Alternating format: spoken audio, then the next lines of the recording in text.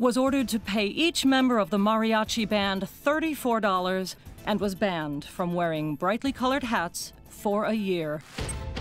It's time to go over now to our so-called reporter, Ray. Hello, Ray. Ray, our amazingly intrepid but slightly stupid reporter, is back with us now. Hello, Ray. Where are you? Sorry?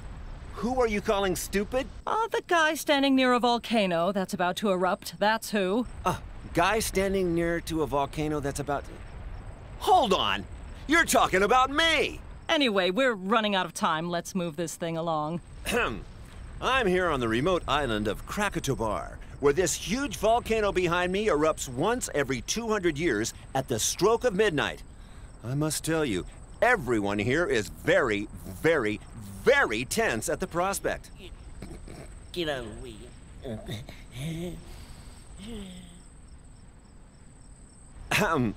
It's almost midnight, folks. Hold on to your hats. 3, 2, 1. Hang on a minute.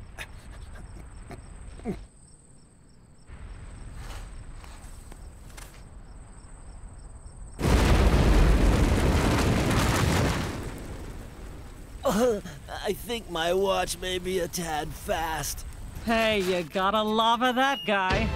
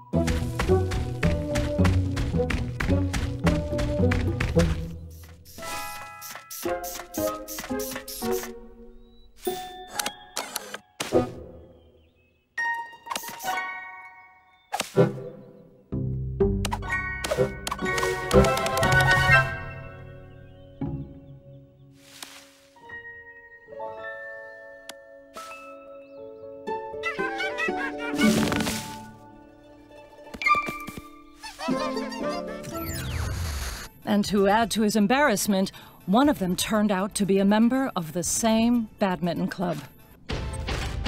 Well, it's no secret in the newsroom that I believe in ghosts. Ah!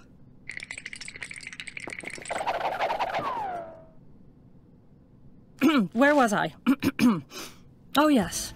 Our intrepid reporter Ray is about to visit Ghostly Manor, which some say is the world's most haunted house.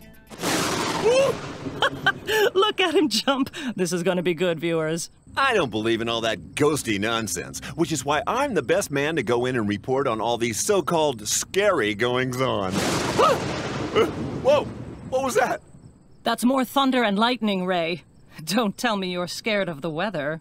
I'm scared of nothing. I am an intrepid news reporter, I'll have you know. Now, if you excuse me, it's time for me to investigate this haunted house. I might even stay the night, so unscary does it look from here.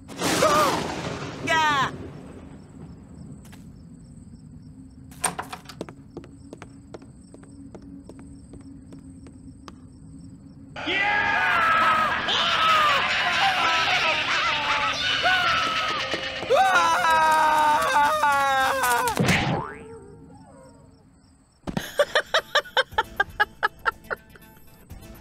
Ray will be back tomorrow when we've managed to drag him away from the arms of his mummy.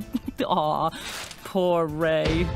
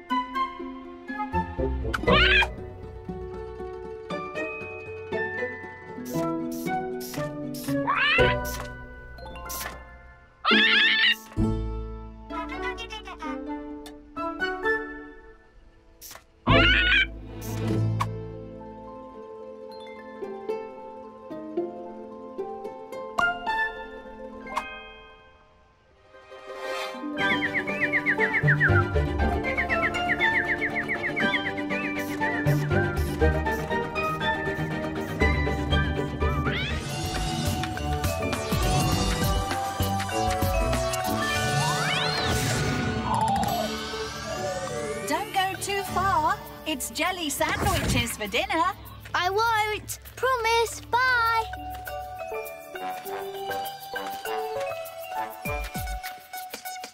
Ooh, I wonder what's in here. Ah! I wonder what that scary noise was. Wow, it's amazing!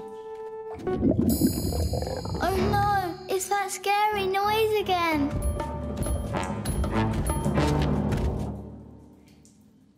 Hello, what are you doing in my cave? Hello, I'm the boy from far away, and I'm just having a look around. What are you? I'm a bear. Why were you doing that big roar noise? It scared me a little bit. That wasn't a roar. It was my tummy rumbling. Oh, yes. Why is your tummy making those noises? I've been asleep all winter, and I've woken up very hungry. Don't you have any food to eat?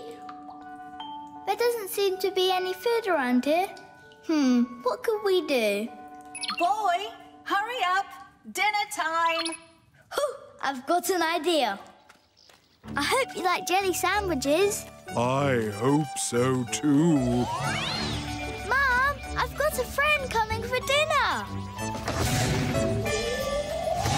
Oh, my goodness. That's a big friend you've got. I'd better get some more jelly. And don't you get hair all over the furniture.